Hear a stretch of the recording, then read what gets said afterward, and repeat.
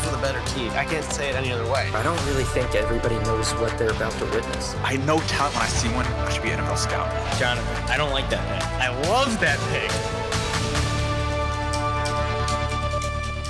What is up, everybody? Welcome back to the Dormway Podcast, and welcome to our Divisional Series episode. This is where we go through every single division, and we rank who's going to come in first and who's going to come in last. Now, we've separated each division by each episode. So this episode is the NFC North. Now, if you don't remember, or you just didn't know, the Detroit Lions are in this division. The Green Bay Packers are in this division. The Minnesota Vikings and the Chicago Bears. Now, for reference, last year, the Lions won the division for the first time in ages. The Packers came in second, and they both made the playoffs. And then the Vikings came in third, and the Bears came in last. They both missed the playoffs. So now we go into this year. Who do we think is going to be first? In my opinion, first in the AFC North is going to be NFC. the Detroit Lions. What did I say? AFC? You did say AFC. And NFC North, you mean. Okay.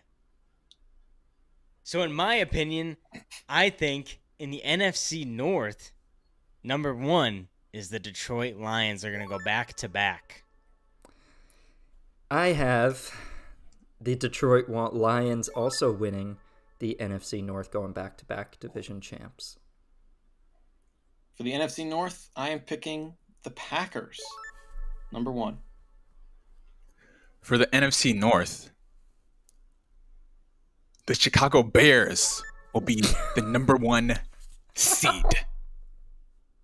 Okay. I respect it. Oh, I respect This team is going to take the NFL by storm this season. It's going to surprise everyone. I'm telling you now, the Chicago Bears are going to get the number one seed in the NFC North.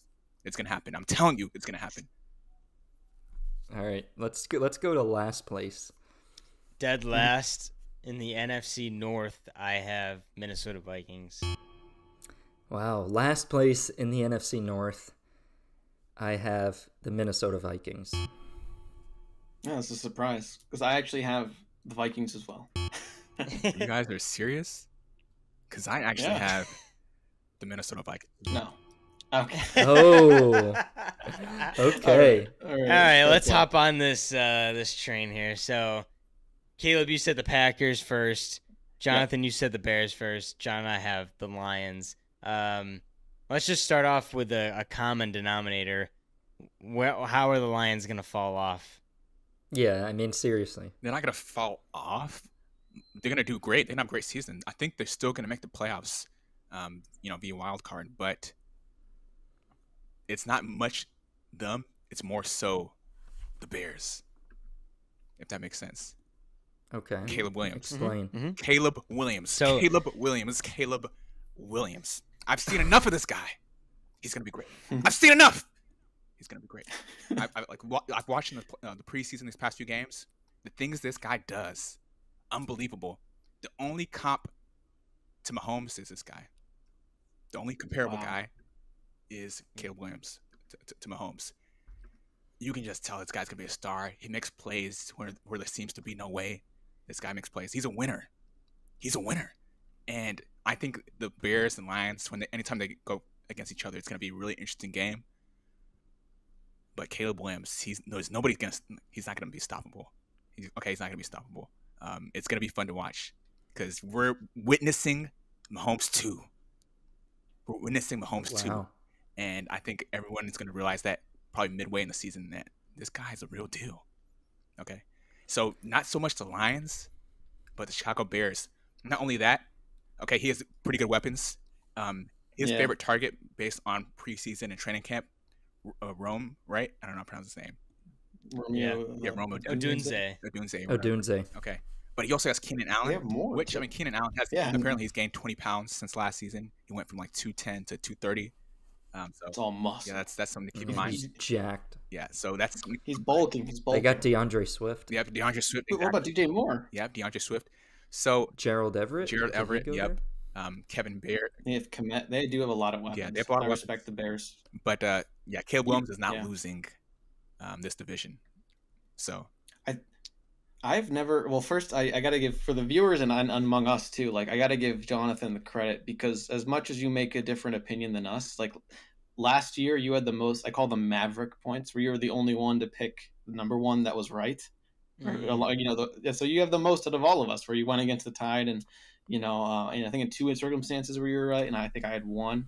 So I give you credit for seeing it. From my perspective, I don't know much about Caleb Williams other than headlines. From my perspective, because you guys know I like to hear the college, from you guys. I see a little bit, I know we're on a football podcast, but I watch it. I've never seen so much hype around a guy that's supposed to be good, that people are saying will be good in years. Like, I think the last example I can think of, I'm sure there's been other ones, but like Peyton Manning went number one overall, like one of one, and he came out to be what we know as now as Peyton Manning. And like the last example I think of is like, again, you guys can think of better ones, but like Carson Wentz and Jared Goff both made it to Super Bowls, but where are their teams now? Like, it seems like my perspective from the media is like Caleb Williams is actually supposed to be Peyton Manning-esque, because like, even more so when Mahomes got drafted, it was like a year or two where it was like developing, and it seems like with Caleb Williams, they're just throwing him in right away. So it's like, if he is legit, because people I think are going to hate on him for, like, whenever there's a lot of hype around an athlete, see it with like Caitlin Clark or something, like people just hate on, it's just not, it's human energy a little bit. And I've never seen it like this with a quarterback where he's supposed to be like, the expectation is make the playoffs. And I mean, but it's the Bears too. And the Bears have not had a good quarterback in many a year. So it's like, and their defense still isn't great. Yeah. But Caleb, I'm curious from your standpoint. You're talking a lot about the Bears. You think the Packers are going to get first. So give me like a point or two why the Packers will get first, and then how far back are the Lions and Bears? I think it'd be close. The biggest factor for me is almost not the psychological part, but I think the Lions are the expected winner. So when there's that big of a target on your back, I think that will make some of the games come down to the wire and might give a game or two edge to the Packers, who have Love, who is developing, who did surprise a lot of the league last year. I mean, he did well. Like, the statement last year was like, did the Packers really get another all-time, franchise quarterback? I mean, not all-time, but did they get another franchise quarterback 3 in a row? That was the question. And then he leaves the league. They lose in the playoffs, but the big impression was like they beat the Cowboys, who were supposed to go all the way. And so now this year, it's like, I don't think teams are expecting them to be better than the Lions, and that expectation might give them the room to maybe get some close wins, continue to make a name for himself, to be that guy. The fall of the Vikings, but outside of the Vikings, that 3 teams are supposed to be very good. So I think being the best might be a game or two, because I still think the Lions will be really good. They have that energy, but I think NFC North might be one of the most competitive divisions if everything stands the way we see it now, because the Packers, I don't think no one thought with the weapons they did have would have beat the Cowboys, who had a better defense. And like, is the Cowboys defense better than the Bears or the Lions right now? And it's like, I think they are still better, and they beat them. So it's like, if you carry with that, with the intention of like the Lions are going to get all the heat, maybe they do have a tougher schedule. What's in Jonathan's benefit, and I give to make your case for you, the Bears have one of the easiest before the season starts, one of the easiest schedules, so to speak. Now we'll see what reality is, but by ranking, they're one of the easier schedules. Packers have one of the tougher ones, but I think that kind of will. I think they're that good of a team to be up there, so that's why I'm bullish on the Packers more than the Lions, where the Lions have a pressure to do it. And it's part of that history where why I didn't pick the Bears is like, the Bears and Lions for many years had to get that off their shoulders of like, oh, it's always the Bears, it's always the Lions. Like, they always lose. The Lions, I think, got rid of it. The Packers have that history. I think some of that pressure with how competitive the league is in that division, I think the Packers just squeak one out by a game or two. The Packers have the least amount of pressure on them. I feel like, as far as the preseason goes and the offseason, everybody's talking about Lions and Bears. And nobody really is talking about the Packers. And in reality, the Packers went to the divisional round? Yeah, they won the wild card, went to the divisional round. They were in the final 4 teams for the NFC. Yeah. And there's no hype in the offseason except for, Love got his payday. But don't really hear much about the receiving core, don't hear much about the defense. It's just flying under the radar. And I think you're right, Caleb. I think teams don't really see Packers as a threat.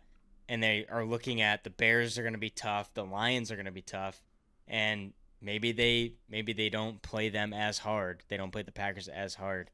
But Yeah. it's a good point. I love the Bears though. The Bears will improve a lot. And I wouldn't be surprised if they made a wild card. I would be very shocked if they won the division just because of how farther along the Lions are in the process of building this franchise, and they have the same coaches, they have the offense, they have the defense. They didn't lose too many players from the Lions. Only on offense, they only really lost Josh Reynolds, so that's fine. And then they lost a couple cornerbacks, but they gained them they drafted 2 cornerbacks in the first round, or drafted a cornerback in the first round. So I can't really comprehend the fall off of the Lions, but I could see the Packers maybe, since they don't have that much of a hype, that teams are going to play them as hard. It won't be that big of a game to people. But yeah, guys, the Lions are a complete team. They're a complete team, and they're for real. There's really no weakness for them. Yeah, I fundamentally I agree with, like, I think the Lions will still be very good. But just to throw a question out to you guys, amongst what we know before the season starts, we're recording this before a game is played in the regular season, amongst Love, Williams, or Goff, who is the best quarterbacks, you know? Because Goff is the most accomplished. Right now, I do think Love is the best.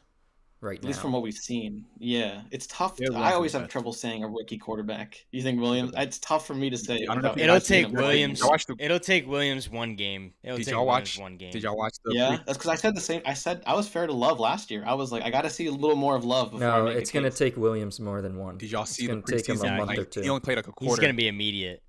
Yeah. Did y'all see the preseason? He'll start immediately, but will I see it right away? Yeah, he looks so calm. He looks so calm. He's making crazy plays. He looks like he's been in the league for like 5 years. Yeah, he's the best in the league. I'm telling you guys now. Yeah, there's no question. The best in the league. Well, I think it'd be fun. I'd like to see best in the league already. I'm just more concerned about the coaching. Eberflus, I'm not high on, and then obviously the defense. They really gave up a lot of players on defense last year that they could have kept, and they decided to throw them all away. And now they don't really have anybody. So the defense is going to be awful. It's almost like he's at USC again, exactly.